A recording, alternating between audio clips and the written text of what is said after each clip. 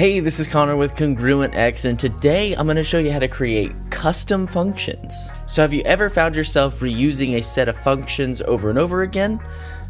This is going to help. It's not exactly the same as creating your own custom function and being able to pass parameters in and out. It's a little bit of a workaround, but it's a really great way to trigger the same function multiple times, and then if you need to go and update that function, it's super easy. You just update it in one place and then everywhere else will adopt that new change. So what I have here is I have a list of accounts and their cities. The code that we're gonna want to be reusing, we're gonna find some similar businesses and we're going to calculate a score, right? So we're gonna find some accounts that share the same city, and based on the number of counts that are similar, we're gonna give them a score. So for example, if I just kind of click through, you can kind of see what's happening.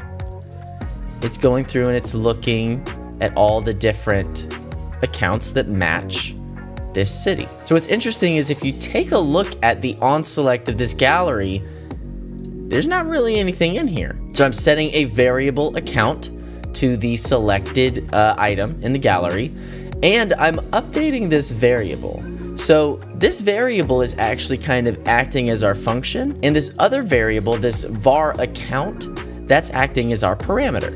So the actual function is living on a different screen in a toggle. So you'll see what I'm doing here is I'm just creating a collection of similar accounts, and I'm setting the account score variable, and I'm just counting the collection and multiplying by a random number essentially. But what's really cool about this, if I update this to, let's say, actually we need to change it to 8, right? If I had this in multiple places, on multiple galleries, I would have to update it in each spot. But what's really cool is if I reference this toggle and I select, you'll see we get 8. It updates. It's going to update everywhere. And so the way this works is we are updating a variable in the default property of this toggle. So I'm essentially using the name of the function, right? Var get account score.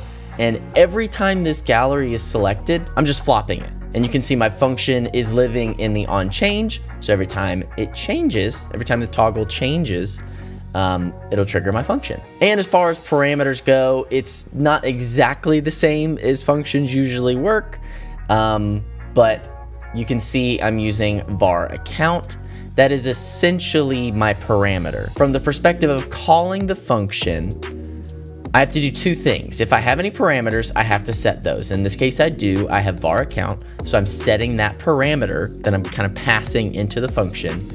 And then I'm updating the default of the toggle, right? So that will actually trigger my function. And you might be asking, why am I not using buttons? So the problem with buttons is you can only select a button on the current page. So if you have multiple pages, if you need that function on multiple pages, you're gonna have to copy and paste the button. And again, you run into the issue of now I have to keep all those buttons in sync, which is kind of a pain.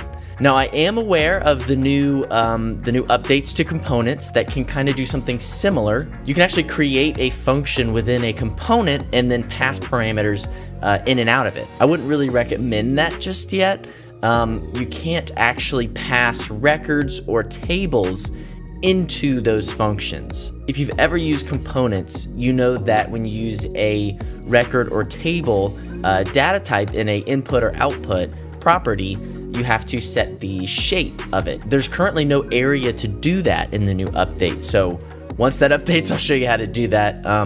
For now, this is actually, in my opinion, the easier way to do it. So there we go. We are using toggles to create custom functions that we can pass parameters into using variables and pass parameters out also using variables. We can then just update that function in one place and use it anywhere in our app. As always, feel free to reach out. You can contact me or go to congruentx.com. Thanks for watching, and we'll see you in the next one.